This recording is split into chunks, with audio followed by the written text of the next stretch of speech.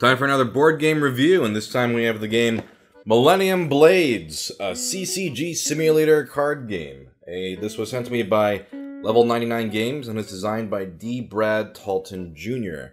And it is a board game about collectible card games and the gamers who play them. In a world very much like our own, Millennium Blades is the world's most popular collectible card game. Continuously in print for more than 1,000 years, the game has seen countless expansions and untold billions of cards in circulation. Players from around the world and from all walks of life seek to become world champions by mastering duels and collecting the game's rarest and most coveted cards. Still, others live by the game, building financial empires by dealing, speculating, and trading in the aftermarket. Many are content simply to play for fun and meet new friends. Your very own Millennium Blades legend is about to unfold. What will be your path to glory? With your starter deck in hand and a dream in your heart, the time has come to step boldly into the world of Millennium Blades. Let me show you how to play. So Millennium Blades is played over a series of rounds. Each round has two parts, a deck building phase and a tournament phase. In the deck building phase, you will receive new cards as well as being able to buy, sell, trade, and collect. After a certain time limit passes, this phase ends and a tournament will begin. In the tournament phase, you will play the deck you've built and try to collect more ranking points, or RP, than the other players. Players will gain victory points by placing highly in the tournaments, collecting valuable sets, helping out the other players, and amassing wealth by dealing through the game's aftermarket. At the end of the last round, whoever has the most victory points is declared the winner of the game. So the game flow goes like this. There's an optional pre-release tournament, hello Sophie, a deck building round 1, tournament round 1, deck building round 2, tournament round 2, deck building round 3 if there's no pre-release tournament, and tournament round 3 if there's no pre-release tournament.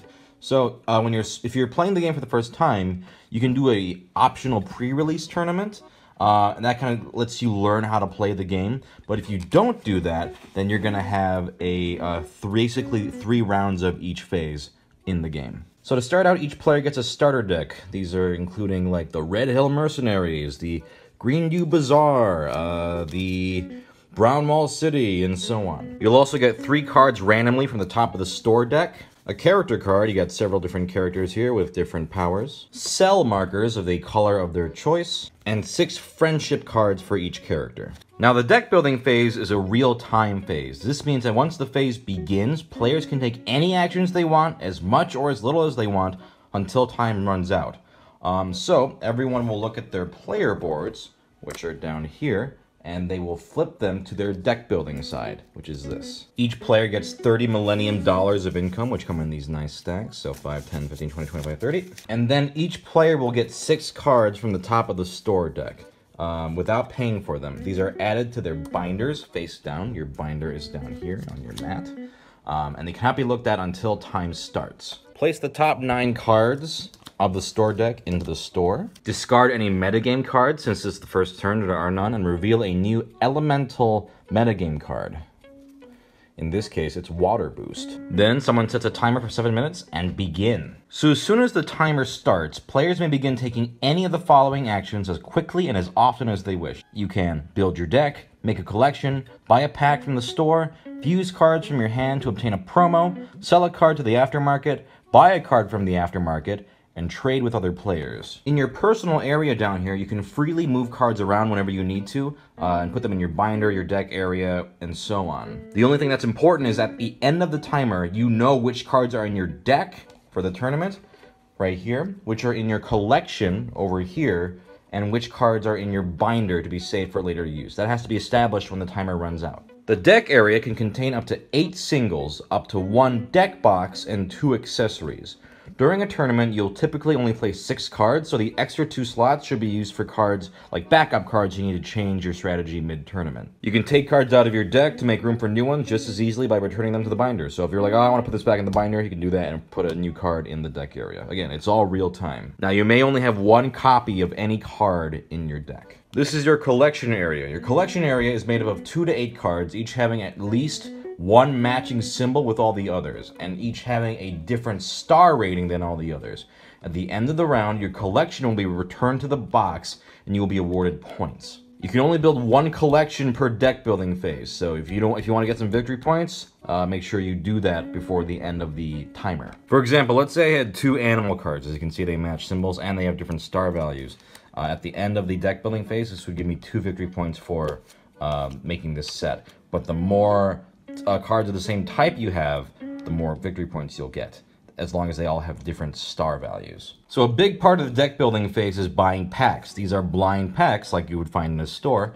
You pay Millennium dollars equal to the buy cost, which is this value on the top right. So if I wanted to buy this card, I would spend 4 Millennium dollars. I would just get change for this. And you take that card from your store area and place it in your binder. Oh look, ducky yellow. Whenever a card is purchased, replenish it by dealing a card from the top of the store face down in that slot. If the store ever runs out of cards, shuffle the store discard together to form a new deck. Up here, you've got card fusion. You can convert your unwanted junk cards into powerful promo cards. You can do a bronze, silver, or gold card fusion. You select the appropriate number of cards from your binder, 5 for bronze, 7 for silver, and 9 for gold, and place them in the box. That's basically removing them from the game. So let's say I threw these 5 cards away and put them in the box. I could pick up a bronze promo and add it to my binder. Once you do that, you place one of your cell markers on that, because you cannot do more than one of the same type of fusion per round. And if you run out of cell markers, you can't do any more fusions. Now let's say you got some cards you don't want anymore. You can sell those cards to the aftermarket over here. Place any card from your binder and one of your cell markers into a slot in the aftermarket. So let's say I'm going to sell Gloronicus here. I would get Millennium dollars equal to the star rating, so 6 Millennium dollars. And then I would place a cell marker on top of that card. If you have no cell markers, like with fusions, you can't sell any more cards. There is no card limit for the aftermarket, but it stops accepting cards for sale in the final 6 minutes before the tournament. Now, once your card is on sale in the aftermarket, you cannot buy it back or remove it from sale. Someone else has to buy it. So let's say I want to buy from the aftermarket. I can choose a card with another player's cell marker on it and pay Millennium dollars equal to that star rating to the bank. You would return the cell marker to that player, and ta-da, you get to buy a used card from the aftermarket. You can also trade cards with other players directly without using the aftermarket. However, any trades made between players must be equal value trades. That means that the total of the star ratings of the cards and Millennium dollars must be equal on both sides of the trade. So let's say I wanted my friend's Zero Void card, which is a 4-star value. I could trade them for a branded card binder and an X-ray glasses. That adds up to 4. Now, if you're making a trade that clearly benefits on one side more than the other, you can ask the other side for friendship cards in addition to the other trade items. These are worth extra victory points at the end of the game. You don't score them yourself, but you can give them to another player who helps you out. So if I was this guy and I give this friendship card to my friend to even out a trade, he would get 2 victory points at the end. Now you can't score more than 6 of them from a single player's friendship cards for the game, but still, 6 victory points isn't bad. Now all of this is going on with the first 7-minute timer, and once that timer expires, deal each player 6 more cards from the store deck, then reveal the top card of the type meta stack. So we have the elemental meta stack. Now it's time to reveal the type meta. This is Myth Boost. Now let's take a look at these meta cards. So we have an elemental meta card and a type meta card. This tells you what the upcoming tournament bonuses will be. So our elemental boost is water boost. Every player would get 15 RP for each face-up water card in their tableau. And this is the type meta, which is myth. So you would get 15 RP in the tournament for every face-up myth card in your tableau. So these kind of make you go, okay, maybe I'll try to get water or myth cards during the deck building phases because I know they'll get bonuses in the tournament. Once you reveal the type meta, set another 7-minute timer. After that timer expires, the aftermarket will no longer accept new cards for sale. You can still buy cards, but you can't sell them anymore. And then you set another final 6-minute timer. After the final 6 minutes expire, the deck building phase is done and the tournament begins. So to go over the format for the deck building phase, you've got 7-minute timer where you reveal the elemental meta, 7-minute timer where you reveal the type meta, and then that's a last call to sell cards, and then the 6-minute timer, and then you end the phase. Once that final 6-minute timer is done, the round ends. Clean up everything, and you're gonna get ready for the tournament. Each player may turn in a collection. Here I have 3 different mage cards with 3 different star values. Then I could get a 7 victory point bonus for this. But every player can only do 1 collection per deck building phase. Any loose cards that you didn't put in your deck will be placed in your binder, and then you put all cards from the store and the aftermarket into the discard pile. Now it's time for the tournament. Flip over your board and we have our tournament board. Each player will set their current RP to 0. If you have accessories or deck boxes, you can place them in their specific positions. So this deck box is the Mono Soldier Warband. You can score 8 RP for each soldier card in your tableau.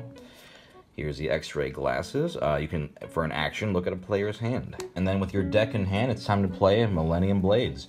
On your turn, you may take one action, and you must play one single card in either order. If the player is unable to play a single, they cannot take an action, and they must pass. You can't play a single if you don't have any cards in your hand or if your entire tableau is filled. So once all players do a pass in succession, the tournament will be done. Actions will usually show up on accessories like the X-ray glasses here.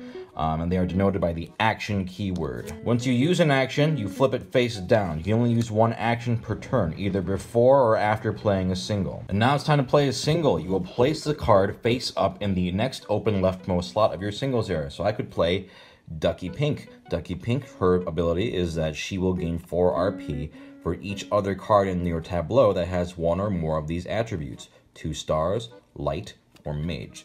So I place it here. And that's my single.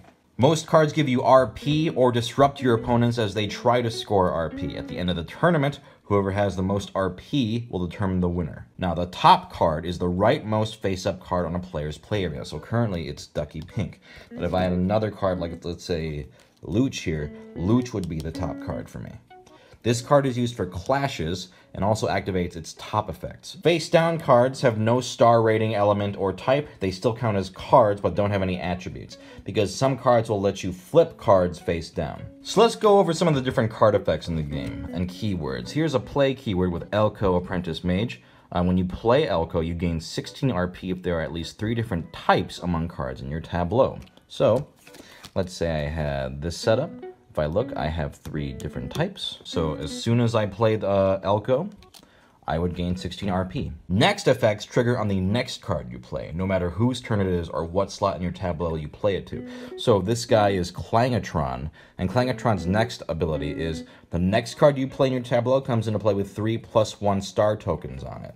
So if I played Ducky Yellow after Clangatron, then Ducky Yellow would get +3 star. This increases her star value to 6. The reason why Clangatron would want to do that is because his action, you gain RP equal to twice the star of the card to the immediate right of this card. So, as an action, you could get 12 RP because Ducky Yellow is 6 times 2. Flip effects are activated when a card is flipped face down. So here's Fig Shiitake. If she's ever flipped, you flip all the cards in your tableau face down and gain 15 RP. Ongoing effects keep on working continuously as long as the card is face up in your tableau. So for 0 here, each time an adjacent card in your tableau is flipped, gain 11 RP.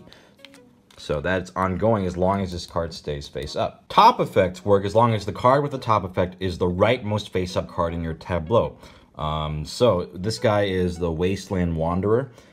His top effect is all players cannot gain RPs. And when a player is prevented from gaining RP by this effect, then you flip it over. Score effects we kind of talked about before, but these are activated during the end of the tournament. This is Ducky Yellow, and she will gain 4 RP for each other card in your tableau that has one or more of these attributes: 3 stars, Earth Element, or Mage type.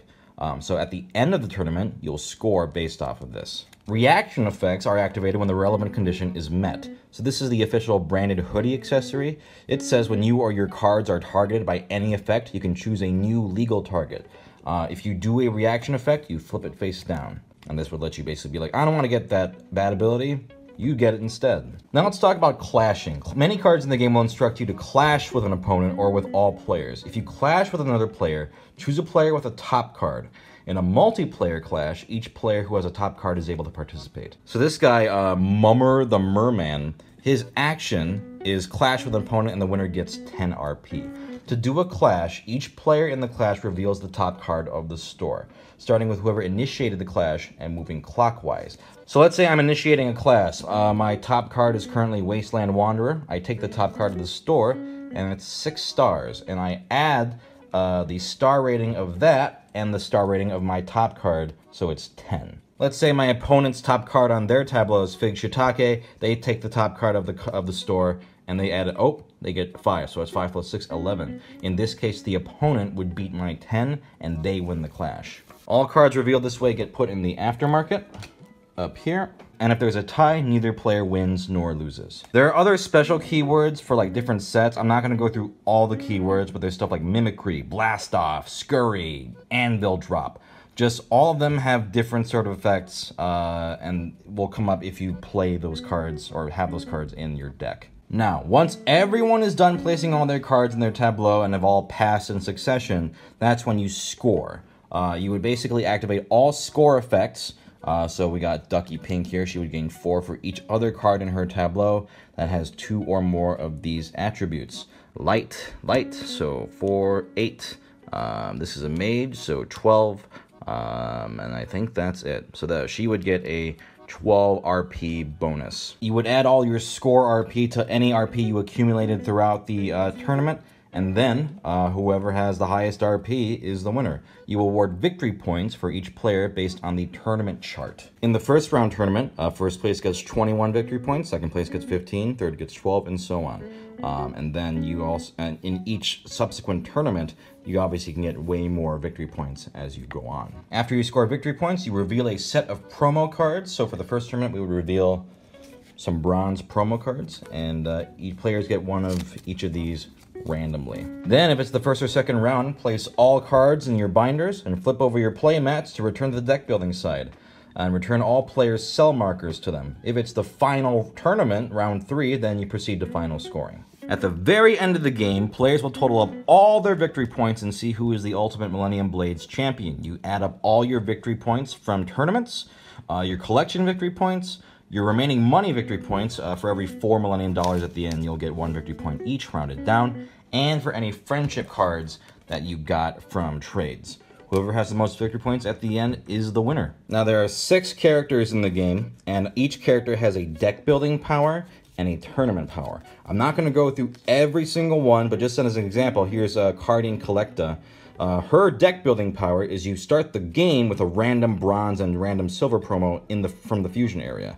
And all card fusions cost 1 fewer card for her. And then her tournament power, one of her actions is attach this card to a card in your tableau. That card cannot be flipped by opponent's effects as long as this card is attached to it. And this card cannot be discarded from play. And she has a score bonus of activate a score effect of the card that this card is attached to. Oh, that's pretty good. Max up to 30 RP. Here's another guy. This is Maury Cardman. His deck building power is when you sell a card to the aftermarket, you gain $2 extra. And when you buy a card from the aftermarket, you pay $2 less to a minimum of $1.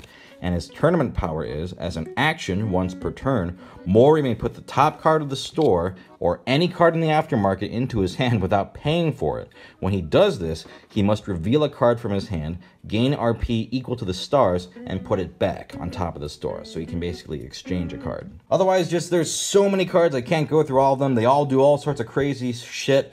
Just randomly, here's like Pyotr Ghost Hunter.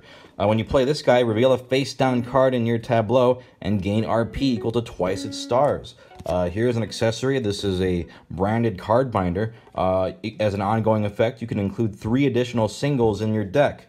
Batfire, Bat Out of Hell. His score bonus at the end of the tournament is gain 18 RP if any 2 other cards in your tableau share the same rarity. Your job throughout the deck building phase is to just find cards and go, what cards go well together, what cards go well with the meta, and just make the best deck possible. But yeah, that's the game. So this game is a beast. I think the concept is cool, and the mechanics are clever and make you really feel like you're buying booster packs blindly and assembling a deck. But, oof, that setup. Even before you play your first game. You know those Millennium Dollar money wads I showed you? These don't come like this.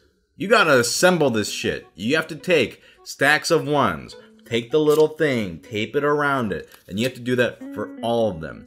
This shit takes forever. Listen, I appreciate the dedication to aesthetic. Passing around wads of money does feel really good. But definitely not a game you can just be like, oh, I haven't tried that game before. Let's try it out for like an hour. No, that hour is gonna be spent assembling money wads. For your first playthrough, learning the game, and just manufacturing the things, it's gonna take a long time. There are so many different sets of cards, and they're pretty funny. I mean, you know, you got like parodies and stuff like, oh, Super Plumber Bros, and here's like a giant mecha one, and here's a Magical Girls set. It's cool from a variety standpoint, but remember that store deck I was telling you about? That giant stack of cards that you're buying from in the store? You have to take 13 sets and shuffle them into one giant deck. Shuffling a deck this big is very not easy to do. And then, when you finish the game, sorting all 13 sets of those cards takes a long time. Basically, what I'm saying is that if you're gonna play Millennium Blades, especially if it's your first time playing it, it's gonna be a long fucking time. From setup to cleanup. It's gonna be a long time. If you're okay with that, it's a pretty cool experience. Setup aside, the actual gameplay isn't that complicated. I like the real-time aspect of the deck building phase a lot, but some people may not like that. If you hear, ooh, 7-minute timer, 7-minute timer, 6-minute timer, and feel way too anxious, you may not like this game, because it is very much about trying to make quick decisions as time is going. Also, so you may not like that. Essentially, you are committed to several 20-minute long chunks of gameplay because you have to do 7 minutes, 7 minutes, 6 minutes. That is guaranteed 20 minutes. That's not, oh, this game might take this long. You know it's going to take, at least for deck building phase, 1 hour. But I personally think the whole timer concept is worth it because it puts this pressure on you to get everything done. That's the key to this game. There's a lot of things you got to keep track of. Buying packs, setting up your deck, making collections, fusing cards, trading cards. It's intentionally set up so that there's a lot of overwhelming choices and freedom for your deck building phase. So there is a rule in the game where you cannot take back mistakes. And I think that's actually very clever because what this game really is at its core is a mind power management game. The actual card gameplay is like an afterthought. That's just kind of like, oh, okay, it's a cute little, you get points and these do effects and actions and that kind of thing. But the core of this game is really deck building, going, I have so much stuff I gotta do and 20 minutes to do it per deck building phase. I just gotta do it as best as I can. That's where the meat of the game is. The tournament part is fun if it's a little simplistic. There's definitely some clever combos and you can pull off if you pick the right cards. However, because there's so many types of cards in this game, it can be pretty overwhelming, especially if it's your first time, to try and craft a deck that works during a time limit. The game does allow you to do that optional pre-release tournament that I mentioned at the during the explanation to get a feel for the game, which I would recommend because you definitely want to know how to play the card game before you try to buy cards and assemble your deck. But even then, you're playing with pre-made starter decks in that pre-release tournament, so it doesn't really give you the feel of like a assembled deck and playing it, but it does teach you how to play. It's not a perfect card game. There's a lot of room for luck to just kind of fuck you over, but it's fun, it's cute, it's pretty clever. Again, it's not really the main point. I think the main point of this game is the deck building and getting those cards and assembling the deck. Assembling the deck is honestly more fun than playing the game itself, which is a pretty good game. But if it was just that on its own, that card game's not that good. Overall, it's a great idea, and for the most part, it's pulled off very well. Just know that this is a heavier game in terms of setup. It's a long setup, long cleanup. But once you get past that, if this sounds cool to you, the idea of buying cards blind and trading cards and creating the whole collectible card game experience within one package, I think it's definitely worth playing, especially if, like me, you are a sucker for opening a booster pack. This game does make you feel like, ooh, what did I get in this card? Ooh, I got this cool. It's good shit. Long, but fun, especially if you're a collectible card game nerd like me.